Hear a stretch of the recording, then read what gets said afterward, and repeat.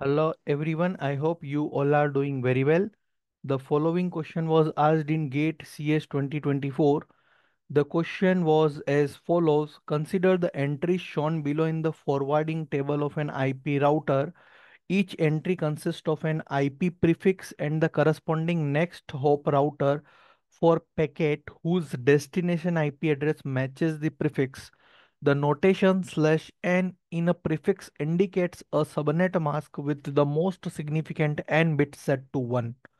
The router forwards 20 packets each to 5 hosts.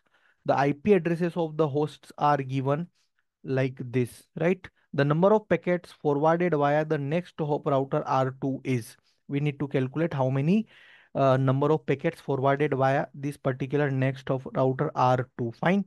So we need to calculate one by one. So you know that as per the question, router is going to forward 20 packets each to 5 hosts, right? So host 1, if I am going to consider host 1, that is 10.1.1.16. This is my host 1. Fine. Now net id when masked with 25 bits. If why 25 bit? Because this particular R2 I need to consider with the respect of this next hop router R2. So if I am going to mask this IP address with 25 bit net mask, I am going to get 10.1.1.0. So the packet to host 1 is not forwarded by the router R2, because if you can see here, then it is not matching with this. Fine. So this particular IP will not forward the packets via R. Okay, no worry. Calculate with the host 2. This is my host 2. This is my host 2. So 10.1.1.72. And if I am going to mask this IP address with 25 bits net mask, I am going to get 10.1.1.0 again. So here also what I can say, that it is host 2 is also not going to forward its packet via router 2, because after net masking with the 25 bit, we are getting this which is not matching here. Fine. Okay. Now let's consider host 3. So I'm changing the color. Host 3, that is this color, host 3. Fine. So what is host 3? 10.1.1.132. And if I am going to mask it with 25 bit net mask, I am going to get 10.1.1.128. So it is net ID when the masked with 25 bit net mask. Fine. So we can say that this particular host, that is host 3, can forward the packet by router 2. It is possible here. Fine. Now now if you will just see the next host, that is host number 4, then for host number 4, the host ID is 10.1.1.191.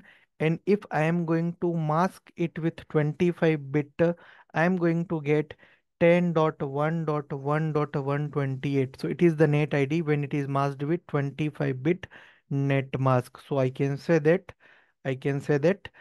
this particular IP address is also going to forward its routing packet via router 2, because if you are going to mask it with 25 bit, or if you are going to mask it with 26 bit, or here also with 26 bit, you are going to get the same. You are going to get the same. So I can say that the host 3 and host 4 can forward their packets via router 2.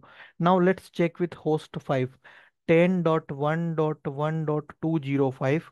And if I'm going to mask it with 25 bit net mask, then I'm going to get 10.1.1.128. So I can say that this particular host 5